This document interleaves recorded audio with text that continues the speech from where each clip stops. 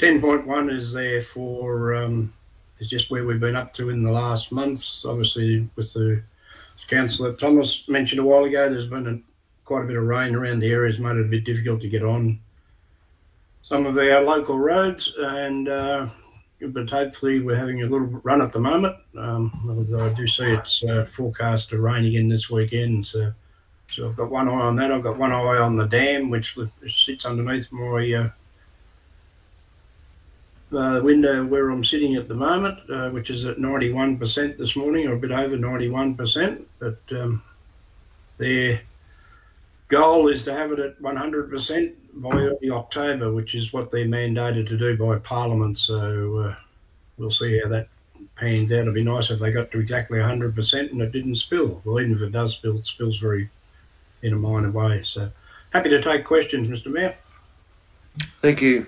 I'll just get a mover in a second. Moved by Councillor Wales, seconded by Councillor Thomas. Any comments or questions there, councillors? I have comments. Councillor Thomas, thank you. Thanks, Director Carmichael, for your update. Receiving really positive reports with the Mulwala Corridor pathway. I just have a few questions I need to go through with this particular item. Question one, with the original scope for that project, there is not a proposed alternative route going through the Wagon Wheel Reserve? Depends where the Wagon Wheel Reserve is. Haven't heard of that one, but where? Can you enlighten me where the Wagon Wheel Reserve is?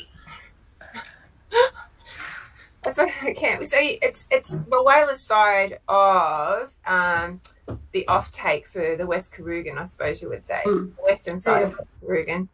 About 10 kilometres out. Yeah, thanks. Thanks, Gail. Yeah, no, I've just had a phone call, and apparently it was pending a decision within council that potentially that they might have been deviating off track and going through this particular reserve, but I just thought they would have been sticking to the original scope of the project. No, it's sticking to the original scope. The only reserve I know we're going through is, I don't know if it has a name, it's down a bit further where there are a number, I don't know whether it's the same one you're talking about. There's access into the river and there's a number of houses along there on the right-hand side as you're going down. We did run into a snag with, I presume it was Department of Lands, whoever controls that land, virtually said we weren't allowed in there. But I think we've now come to an agreement with them. But that was always going to be where the track went. And my understanding, we're on track, so to speak, to put that bit in. So, yeah. That's the only bit I'm aware of. And that's probably particularly where we're talking about, because there is a group of houses and it's one of those residents who has rang asking the question. So we probably are on the same page with that one. Yeah, we did leave a piece out there across the frontage until we resolved the issues, but that's all been resolved now. Yeah, okay. So clarification, it is actually going down into that reserve and then coming back out towards the road. Yep. Okay, I can give them a buzz on that. The other point of call, not that I don't have a clear understanding on how this works, but with the quarries, how do you estimate when you're talking about bringing more rock to the surface and doing your potential blasts to do that? How do you estimate how much, you know, you're talking 20,000, 50,000, and also is that all you consumed within our own council area, or has there ever been opportunity to on-sell that to a neighbouring council or to the private sector? No, it's for our own use. Mm-hmm. No worries. Yeah. And now I'm going to move on to roads, which is always a fantastic topic to get onto. Correct me if I'm wrong, but you would have to actually say the most limiting factor to our road maintenance is funds. True. So a bit like probably my fellow councillors, we do travel, we all move across this wonderful state called New South Wales. So, I mean, do we have to start looking at strategies? Because from your notes here, I can see that our next funding round won't be for February 2022. And I'm very conscious that, as we mentioned, with all this glorious rain we've had, especially some of our main arterial roads, they will need that possible extra grade. We're going to have that increased burden of traffic because we're going to have this wonderful season. So I'm just thinking along the lines of, how do we actually lobby for more funds? You know, should we be doing more advocacy work through RAMDRO, through country mayors, through New South Wales local government, to our local members, to our roads minister, to the Commonwealth? we're not going to be the only local government area who is going to have these issues. You know, it doesn't stop at our boundary, but roads are an important, framework, foundational framework. So what are your suggestions, or really quite open up to the floor, but we need to have increased funding to actually get our roads back to where they should be because of the increased transport that's going to be happening in the next 6 months and beyond. Thank you. The only way you'll become sustainable is to bring the majority of money through your rate income. And unfortunately, this council in the past has had a policy to keep rates at a minimum, and I can understand that. I can understand why that was done, but eventually it comes back and bites you. And what we're seeing at the moment is we just do not have the rate base to sustain the infrastructure that we've inherited. And maybe when amalgamations were bounced around, the magical number for a rural council and population-wise to be sustained was around 20,000 people. We have about 13,000, so probably if we had gone with Lockhart, or if Lockhart had come with us, or one or the other, we may have had some, but again, I don't know what their rate base was. I don't think it was all that high. So really, what I'm saying to you is I don't believe we can keep relying on grant money to keep our roads in the condition they need to be. We need to have a sustainable base going forward that will support a workforce and will support the road network and will support the rural people that have got to get produce from A to B. And years ago, produce went from A to B in the middle of summer when it was nice and dry. These days we store it on the farm and we say, oh, it's raining today, let's send it all off to Melbourne or Sydney, and we take it out when the roads are in their worst possible condition. So there's an education program, there's all sorts of things, but the main thing you really got to do is get your rate base to where it should be to become sustainable. So my next question to you, how far away are we to achieve that then? If we're thinking we've got a budget for this delivery period of 5.5, correct me if I'm wrong, how far away is that going to do 60% of our roads? Is that going to do 80% of our roads to keep them in a very usable state? You currently need $12 million a year to maintain your road and transport infrastructure network, which is coming up in that asset management stuff that we're working through. So at the moment we're spending around $8 million. This year we will probably have enough, I think, to get through. At the moment we haven't. Finance and myself are working through some figures at the moment. We should have some figures back in the next for the next meeting, hopefully, which will give us a base. But until you get that, and we're probably 2 years away from getting an application in, there's no guarantee you're going to get a rate variation, but that's what it needs to get it up. So until that happens, unfortunately, we're just going to have to scratch around and try and hold things together. And what I'm seeing at the moment, the Fed Way, for instance, even going from Kaiwa to Urannah has fallen apart at a rate of knots at the moment. Going to require a lot of money, which we don't have at the moment. So in answer to your question, I can't really say, but I said to Adrian the other day, if we get a rate variation, it'll all come in, and by then I'll have moved on, and the next engineer may have some money to pull the whole network back together again, but it's in dire straits at the moment. Question, Mr. Mayor. Yeah, Councillor Longmire. Yeah, if I may, to Mr. Carmichael in regard to the quarterly meeting of the Road Advisory Committee, is there one forthcoming, Mr. Carmichael? I would hope so, yes. We need to keep progressing that material. We've got it out. The leadership group, it'll come back to Mannix, some of that documentation I presented the other day, so we should have that, and then we can move forward with some of the road hierarchy material and get into some of the nitty-gritty stuff, which will be good. Thank you. Mr. Carmichael, I was just wondering, listening to your comments, and I understand the frustration you must be under, with the lack of funding to carry out a lot of that works. And then, of course, on the side of the councillor, I'm hearing a lot of disappointment in the bush. I'm saying more sort of around the middle areas of the Shire, where they believe there's nothing done. And so I can see there's a gap from where we're at and a gap where a lot of the farmers are at with their roads. In that educational thing that you've spoken about today, I think would be really worthwhile to have maybe some meetings out in some of these country areas well before harvest, so that we can put a priority on roads. Like, obviously we haven't got the money to do all their roads, but we can have the conversation so they know where we're at. We understand where they're coming from, but at the moment it just seems to be that we're not doing a thing. We're absolutely not helping them with the roads at all. The roads are in a hell of a mess. But I just think they need to know where we are at, what we're trying to do. And I think with some of their advice or the roads that they're going to be relying on for harvest, if we could talk about that to them, I think it'd be very valuable for the council, if not our council, but the council going forward, so that we can put that plan in place a little bit more together than us councillors just coming together in this forum. What do you think? Yeah, I don't have any problem. Unfortunately, they keep moving the goalposts with your election, so that's made it difficult.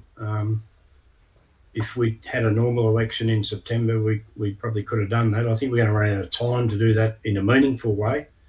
But certainly part of the special rate variation requires us to do an extensive consultation with all people within the council area, and that's certainly on our radar, and a lot of the material's been written. It's just a matter of getting it back to council and getting the okay to go forward with it. So I would hope I'd have some reports back to the next meeting, which after that we're going to go into a lockdown period. So yeah, get that and get out there. I'm happy to get out and start talking. I know we did a little bit of that when we did the last round we did for, what were we talking about then? Oh, the rate harmonisation and the long-term financial, the budget for this year, which we sort of touched on where we were heading with it all. So we just need to keep following that up. Definitely, and I think while we're in this frustration of funding, a lot of people don't understand that a lot of the funding we got for this council wasn't for roads. It was specific projects, and none of those projects were road funding.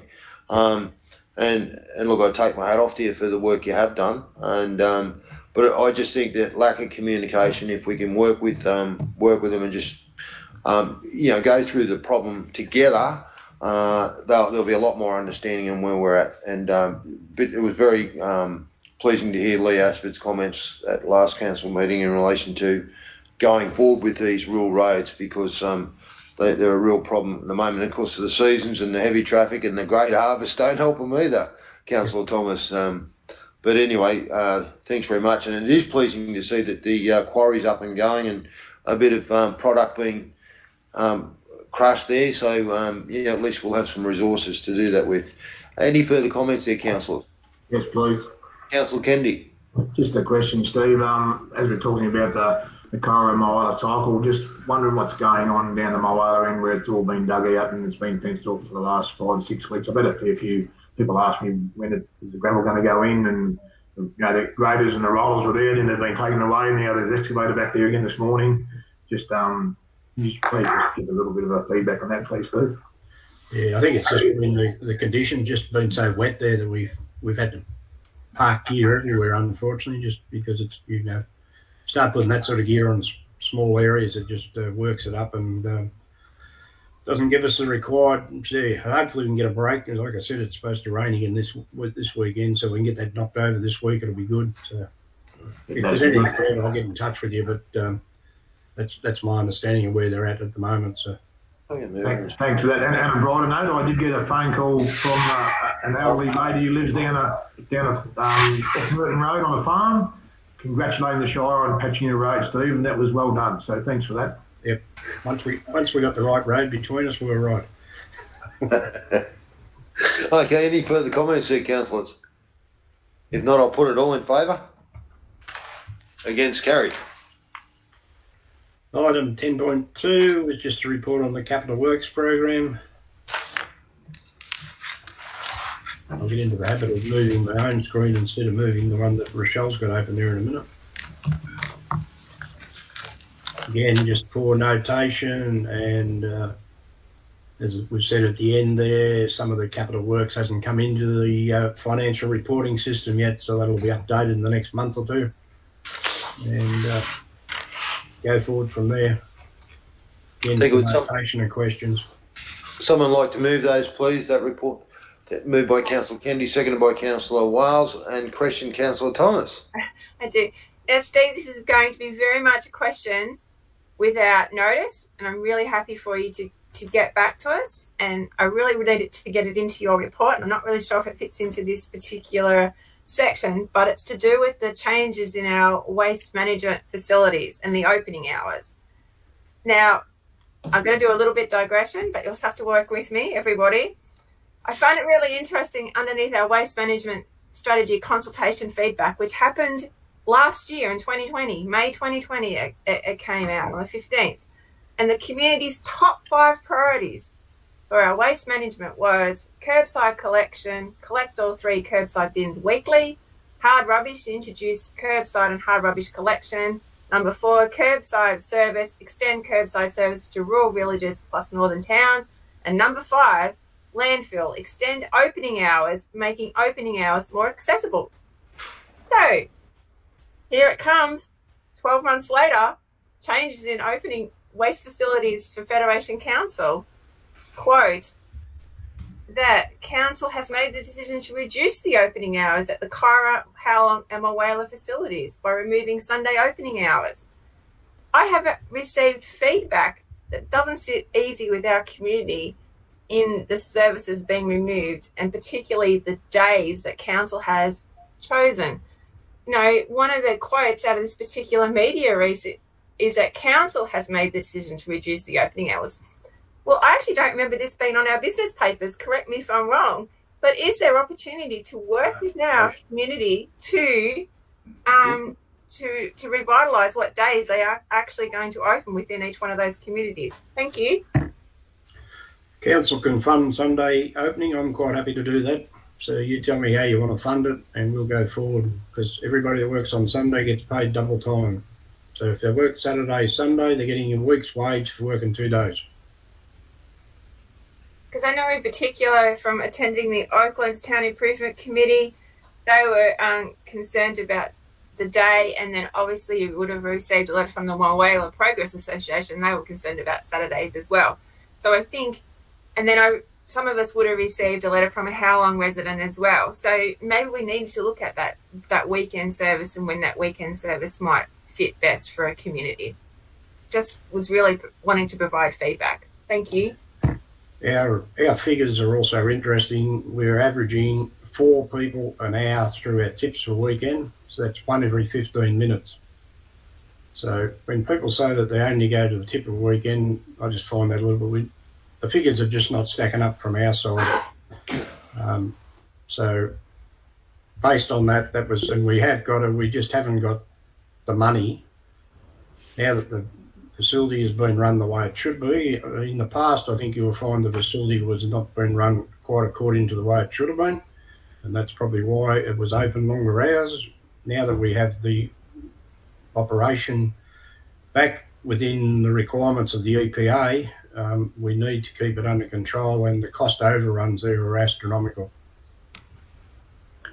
So just another point of comment, is there opportunity to have public access to skip bins if the local tips aren't opened? I know that Howlong did have a couple sitting outside their entranceway at one stage.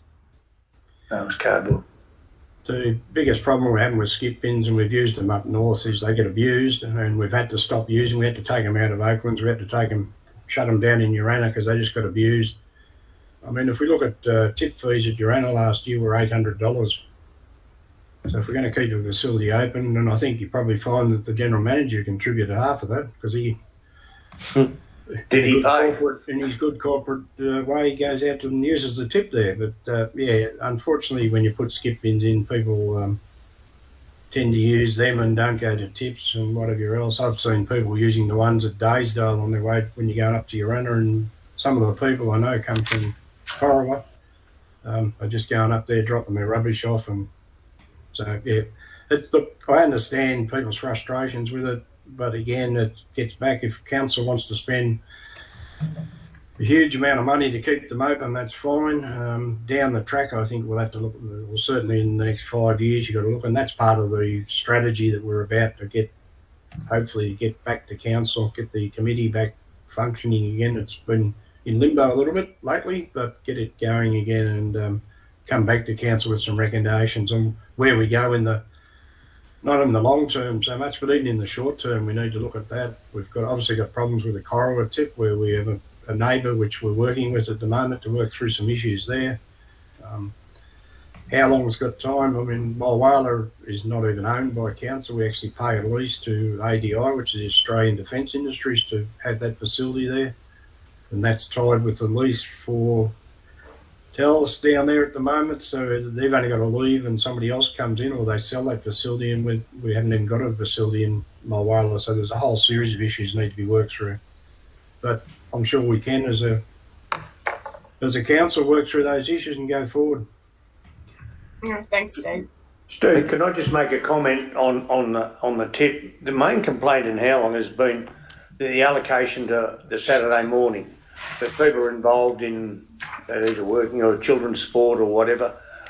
But an afternoon shift would be more suitable than the morning one. Yep, take that on board. We're getting that feedback. Everybody wants it in the afternoon, so if I'm going to do that, we've got to man it. So what we're trying to do is do one in the morning, one in the afternoon, so we're not employing. At the moment, we've got 3 or 4 full-time employees where we want to get that back and get it under control again. So there's a whole series of issues there we've got to go through. And just to support that comment from Steve, we get the situation with the Sunday being preferable, and I think, yeah, like the letter, Councillor Thomas, the letter's already come in from Mulwala Progress about that. And I know I've heard Councillor Longley say it's been a concern over there at Howlong about losing that Sunday. So I guess with that waste strategy that Steve talked about, we are in that middle position with it all. We had to make immediate decisions around funding, because otherwise, as we've just talked about with road funding, we had to, in the last financial year just gone, divert through council. It was through budget reviews, but we had to divert significant funding from our general areas where we would have liked to spend more on roads, drainage, into waste management. And that's a result of underspend there for years, like Steve had said, just to keep compliant in some way. But the waste strategy is going to look at that. It's got options and different areas, but again, that's going to come back to how that correlates with our long-term financial plan and how we fund that service going forward. So it's just that issue about the short-term changes we had to make to save so much wages going out, especially in the terms of the penalty rates and things for weekends, versus how we still try and provide a service that the public can feel they're able to access it, in some way when that suits them. But I appreciate where Steve's at with it, because the waste strategy has come to a point, and now it needs to be really looked at how we resource that strategy. Thank you, Councillor Whitechurch. Yeah, I just echo those words. I mean, obviously we are getting bashed in the community about the hours and the fact that it was just appeared to be dropped on people that they couldn't access, the tip on Sundays and those sorts of things. Yeah, we totally get from our side, Steve, where it's at with the wages and whatnot. But we've been hanging our hat on fighting with the neighbour and all this stuff for a long time. We went down the path of leasing the tips out at one stage. Obviously, it'd end up in a schmozzle, but there's a lot of other shires around New South Wales and Australia that have got tips. We don't have to reinvent the wheel, but I agree we've got to keep our finger on the pulse with it. And I don't know what the answer is, but yeah, we are getting bashed out in the community about it. Yeah, no, I take that on board. We're getting bashed in the office with it as well. So, Steve, I think the part of the problem was the comms. It was just dumped on us. There was no notification. If we'd have told the story first, or put it out at about just before it happened, to the community, and told the reason why, how the funding process and everything else, I think that would have helped ease the pain. Yep. Thank you. Any further comments on that, councillors? If not, I'll put it. All in favour? Against? Carried. And thank you, Steve. That concludes your report. It does. Thank you. Probably should have had that break, Steve, before it. Okay, we'll move on to item number 11, notice of motion, question without notice. There's one here from Councillor Thomas. The council provide their water licence details to the next council meeting. Councillor Thomas, would you like to comment there? Really happy to. This obviously comes off the back of the New South Wales water strategies that have been currently developed. As you know, we will be sitting underneath the Murray one. There's some linkages within that package, and as you would know, when I gave my detailed report at the June meeting, there was a table, and that if you looked at that table, you'd absolutely see where that particular item sat underneath the hierarchy. So I'm actually thinking along the lines of if council can actually be quite transparent with their water licences moving forward, because with the town water reduction program, which we still don't have clear understanding from DPI how that's going to look for our LGAs. I was very humbled to be able to sit on the last Ramjo water meeting where DPI actually gave I wouldn't consider a detailed explanation when they were asked the question. They were more considering how the New South Wales water strategies and their consultation process. They have come back to me and they are quite open to talk to Federation. Now, we'll be obviously not in the room with us, but on the Zoom meeting, if we had the appetite to do so. Thank you. Thank you. So any further comments there, councillors? The question, Mr Mayor, does the notice of motion need a seconder? Yes. Yes, it will. So I presume we've got a seconder, Councillor Longmire? Yeah, that's correct. Thank you. Got a seconder. If there's no further questions or comments, we'll put it. All in favour? Against? Carried. Thank you, Councillor Thomas. 11.2, notice of motion regarding honour boards, councillor group photo and installation of Aboriginal flag in chambers. That was moved by Councillor Thomas. Councillor Thomas, would you like to run down those points? Yeah, sure. Sorry, I'll get a seconder while we're there. Councillor Wales, thank you. 4 years on, we've had this gracious period of an extra 12 months, which has been absolutely brilliant. And just totally aside, but I really just wanted to get the word fabulous in the council minutes before our end of term. So I'm pleased to say sitting there today. No, in all serious, our honour boards do need updating. That cannot be debated. We still don't have a council photo of the Fabulous Nine in chamber. And I think it's very important that we actually recognise our Indigenous counterparts in both chambers in Urannah and Corowa. As you know, we live in a world now where we're sitting with Zoom and Google Meets, and I've had the pleasure of sitting on many of these meetings, and obviously many of these meetings are in other fellow councils' chambers, and I did notice that a lot of them do have both flags in chamber. So let's look at this as a move forward. It also does really support my work with the Murray-Darling Association. As you would be aware, in April we supported a motion to go forward to the conference that the Murray-Darling Association support the process to promote greater representation of First Nations people in local government. So let's move on from that and get these flags installed in our chambers. Thank you. Thank you, Councillor Thomas. I don't know whether I need a point 4 there or not, but it says that council photos from Urannah and Corowa and Urannah chambers. Well, if you saw the photo I've got up on the wall in the Urannah chambers, it's not good at all. So can we have a fresh start on those, please? Sure. Okay. Any further comments? If not, I'll put it. All in favour? Can I have a comment, please? Sorry. Councillor Longmire. Yeah. What does Councillor Thomas think about also the state flag?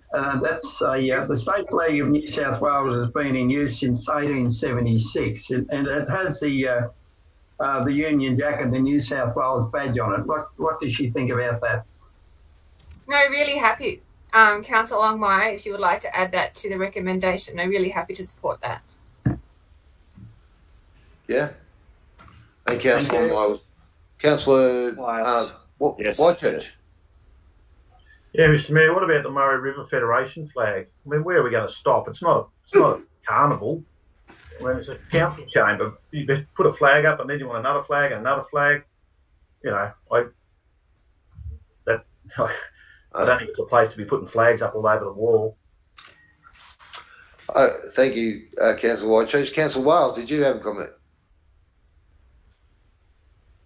You just have to ask if he supports adding that state one to that point 3 because he was the seconder. Who was seconder? Wales. Okay. Councillor Wales, you're on mute there. Sorry? Sorry, yes, I agree with about the state flag. Thank you. Support that. You support that? So we'll just get Rochelle to add that wording to point 3.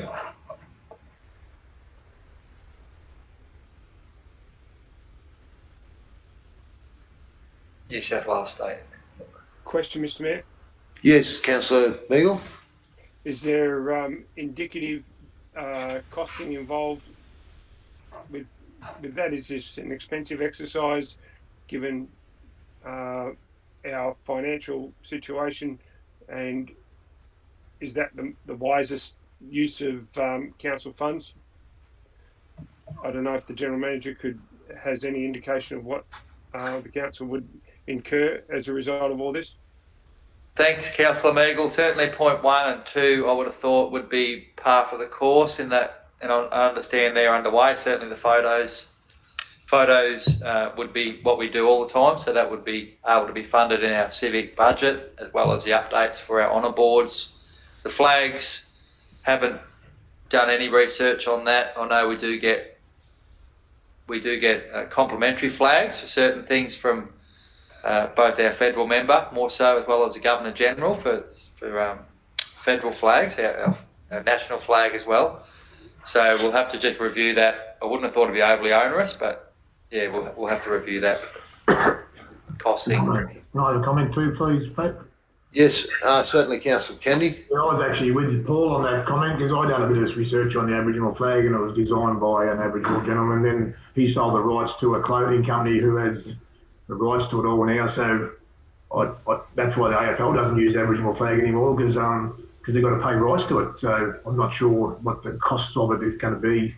I think we need to check that out first before we make a final decision. Yeah, well, so that. How about that point 3? Maybe it does need a bit more investigation just to look into the cost side of that and further report in the next meeting.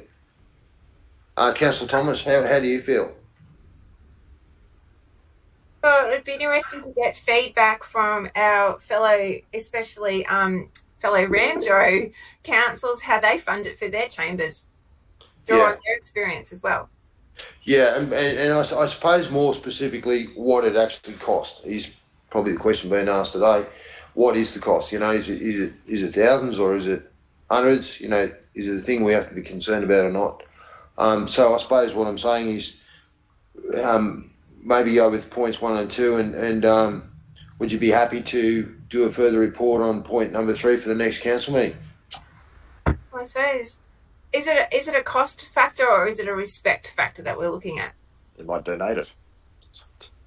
Yeah, it's well, it's always respect, and there's no doubt we do respect it, and we respect the Aboriginal and Torres Strait Islander every time we have a council meeting. So there's no doubt that's already in place.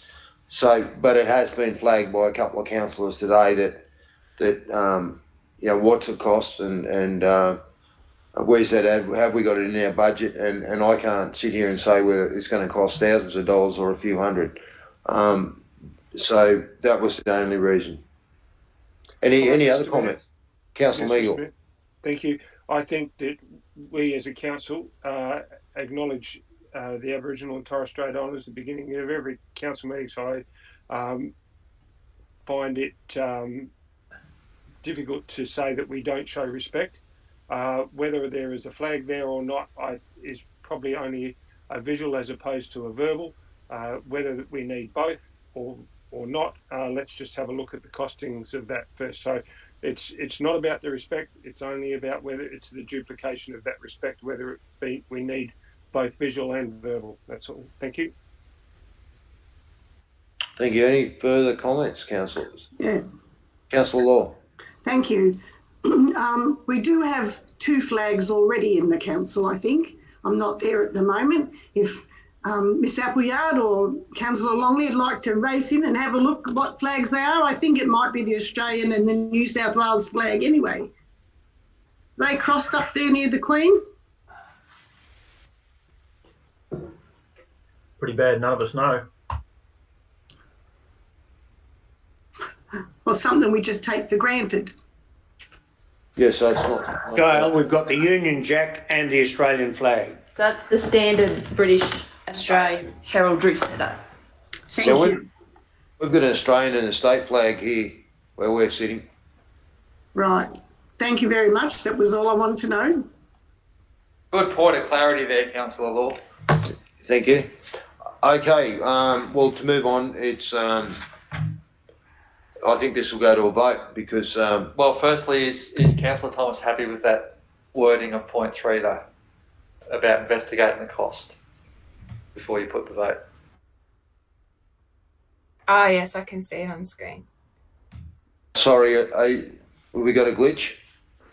No, that council investigate the cost of the installation of the Aboriginal, Torres Strait Islander and New South Wales state flags in both the Cora and Urana chambers and a further report to council. Happy. Yeah. Thank you, Councillor Thomas. That resolves that. Any further comments here, councillors? Was there Councillor Longley? Would you just... Sorry? If not, all in favour? Aye. Aye. Against? Carried. Thank you. And thank you, Councillor Thomas. Notice of motion, Murray-Darling Association, moved by Councillor Thomas and a seconder. Can I have a second, please? Seconded by Councillor Kennedy. I'll just council right to Murray-Darling Association CEO, Miss Emma Bradbury, thanking her for her contribution, commitment and creation of key connections over the past 7 years. Councillor Thomas, would you like to say a few words?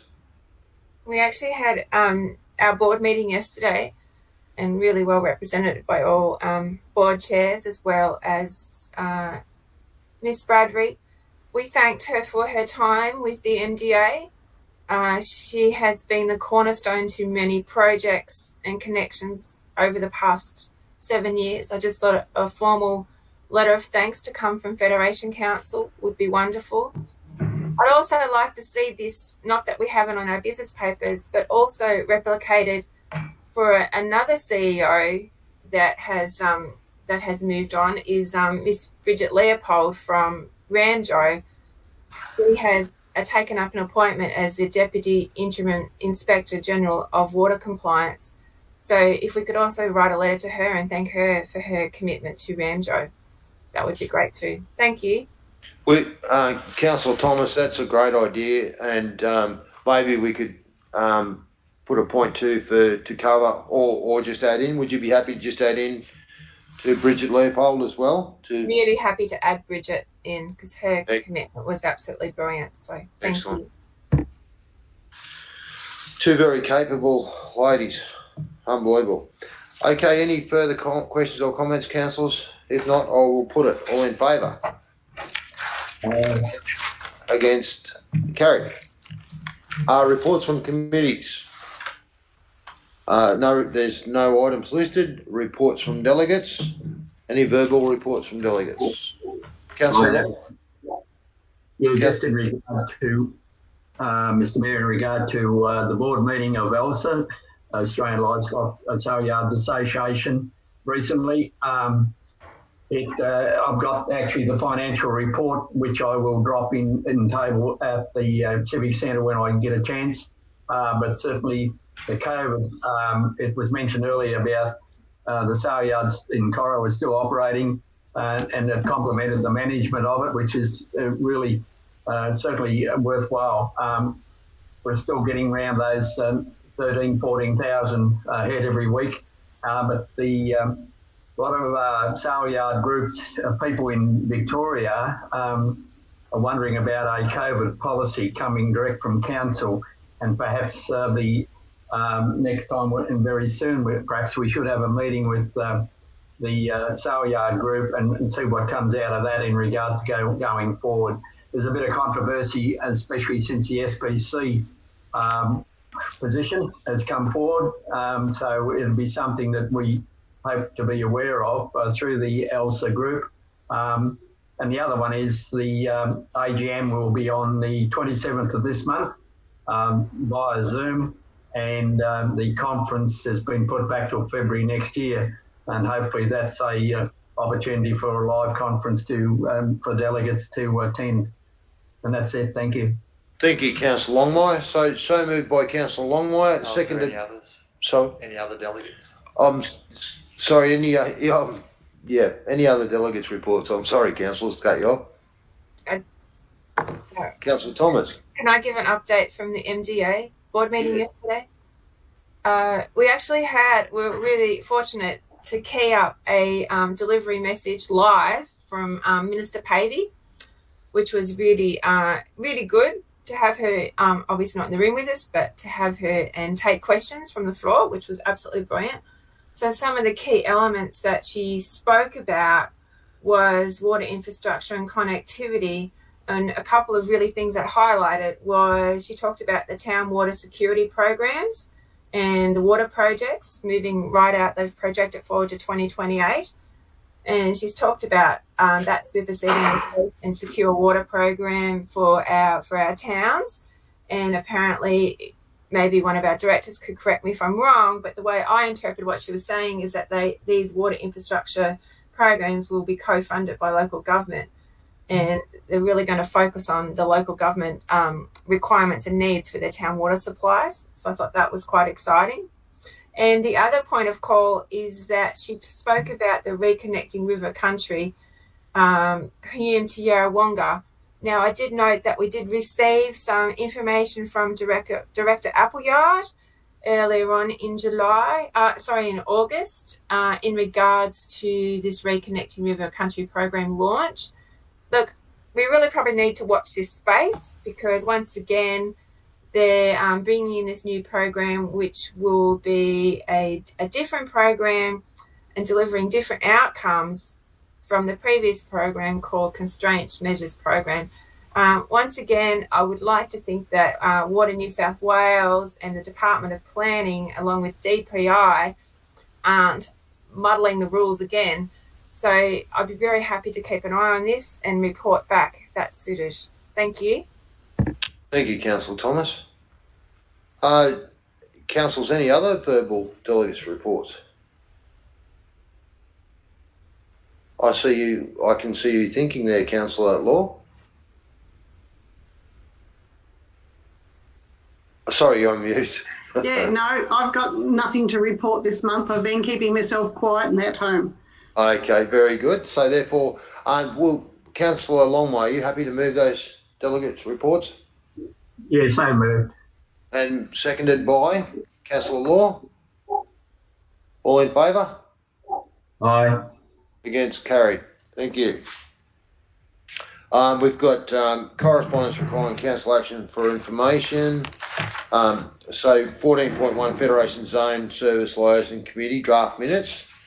And then there's a recommendation there that council note the draft minutes from the Federation Zone Service Liaison Committee. And the General Manager would like to make a comment on that. I see. Get a mover and seconder. Yeah, can I have a mover, please? A move by Councillor Wales, seconded by Councillor Law. Thank you. Yeah, just quickly attended that one in the absence of Steve, our Director, Carmichael, who's on leave at that stage, but certainly it's always a good meeting for myself or the Mayor to be available and attend across ourselves and Berrigan as well. One comment was made about congratulating our council, especially our Finance Manager Shane Norman, on the work Shane does through council, but to manage their funds for the RFS program. So that was well noted and well received by myself, certainly at the meeting, to get that endorsement of the work Shane does, and also seeking some minor carry forward funding to do some internal renovations out there at the Cora RFS site, which also connected as the operations centre to, I guess, more cater for COVID requirements these days. So we're hopeful that can go forward. There's some other comments on the a situation to develop the Kareen fire shed and where that was up to, and a couple of other matters around, especially from Berrigan Council, about the issue of transferring council, or statewide, transferring fleet onto council's asset base and the information that would have to come forward to support that. And that's been going around for quite a while, but certainly it's been raised not as a local issue, but as a statewide issue, because the auditor has recommended, the statewide auditor has recommended that those fleet be brought to account within council's plant system, and that's going to create a whole heap of issues in itself. But operationally, very pleased with our work across those areas. Thank you, Mr. General Manager. I was interested to see there's no service plan for the old Urannah Shire. Say when the merger came in, the service plan was still there in the Coral Shire, but they haven't actually adopted anything for this end of the council. So fleet service plan, or you meant a service level agreement? It would be service level agreement. Oh, right. Which was in the correspondence. So I just thought maybe that's concerned in so much as if they don't have that. I thought it was service plan. I said they're trying to get it through, but I just wonder where it leaves the fleet up this end or the services. Okay, any further comments there, councillors, on that one? Nothing? The Murray River... I've got to put that one. Sorry, I've got another that recommendation needs to be moved. I've got Wales and Law, just need to put... Wales and Law, all in favour? Right. Against, carried, thank you. The 14.2 is the Murray River Council. So that was the Murray River Council seeking council support from a Murray Border Region Government Advocacy Initiative. The initiative to save our regional economy and to encourage state governments to adopt a better process for dealing with COVID-19 outbreaks and to deliver both health and economic outcomes. And a copy of the email is included in the agenda. Contact with council to advise council are not in a position to contribute financially, revealed that council is still willing to have partners with in-kind. Would someone like to move that recommendation, please? Moved by Councillor Thomas and seconded by Councillor Kennedy. Comment, Councillor Thomas.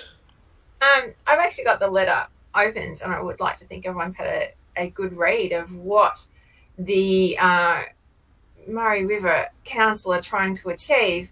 I just wanted some clarity from our General Manager. Have you had a chance to touch base with them over the phone to actually talk, work your way through what they're trying to achieve here? I actually would have thought that we already contribute funds to the Murray River Tourism Board and that they would be advocating on behalf of those members already.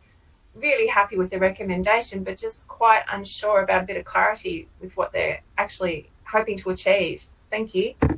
Sure, yeah. I can partly say that that's happened. I rang John Harvey, who wrote the letter on behalf of the council, and said that I couldn't see how council would be able to support the $100,000 that they were putting forward as far as that advocacy initiative, because that was part of the email. The letter's come through from the Mayor, Chris Bilkey, but John's comments were that in-kind support's just as valuable.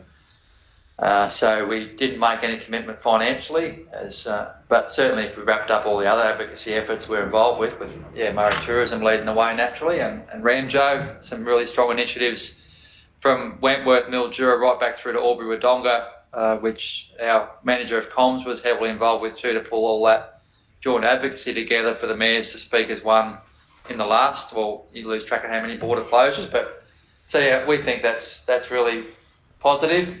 The one comment I did hear from a recent another CEO was that we have to be very careful also that it's a positive situation where we live and work, and we're obviously challenged at the moment, but we didn't want it to be a too negatively aimed campaign, because it's a fantastic place to move, live and work, albeit at the moment we're challenged with border closures. So yeah, that's sort of where we'll follow up a bit more from that, and that's certainly where the recommendation takes us if it's a pass. Any further comments there, councillors? If not, I'll put it. All in favour? Aye. Against? Carried. And 14.3, City of Sydney Infrastructure Contribution Reform. no doubt your councils have read that, so I won't go through it. But anyway, the recommendation that council note the letter from City of Sydney Council in regards to environmental planning assessment amendment, infrastructure contributions bill, and number 2, the council not support the request in the letter at this time, and if the bill is passed and made into a draft SEP, a report would be presented to council at the time when more operational details are known for consideration of submission. Can I have a mover, please? Moved by Councillor Law, seconded by Councillor Whitechurch. Any questions or comments, councillors? If not, I'll put it. All in favour? Aye. Against? Carried. Thank you. There'd be no confidential items, so I now declare the meeting closed. Thank you, councillors and staff.